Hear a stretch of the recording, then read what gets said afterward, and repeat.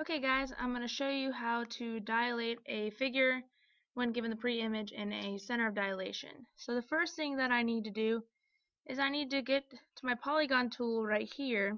It's the fifth one over from the left, and I'm going to drop it down to polygon. So I can make any polygon, but for this I'm just going to make a triangle. Okay, after I have my polygon, I now want a point that's going to serve as my center of dilation.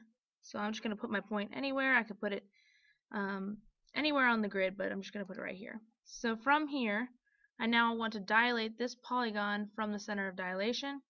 So what I'm going to do is I'm going to go to the fourth one over from the right, and I'm going to go to dilate from point. Click that button. The first thing you do is you click on the object and then the center of dilation. So this little screen is going to pop up. It's going to be your scale factor. I'm going to choose my scale factor to be 2. And okay. Alright, and notice that this is my image that has been dilated by a scale factor of 2. So now I have my center of dilation, pre-image, and the image. So what I need now is I need the area and the perimeter. So what I'm going to do is go to the fifth one from the right, drop it down, and I see area there. So I can click that button, and then I'm going to click my pre-image. So notice that my area of my pre-image will just pop up as a little rectangle there. Next thing, I will go over the same button as before, but this time I'm going to click distance or length. So it doesn't say perimeter, but this is how we're going to find our perimeter.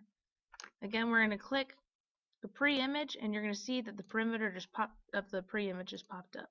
So this is what we needed. We have our center of dilation, pre-image, image, and area and perimeter of our pre-image.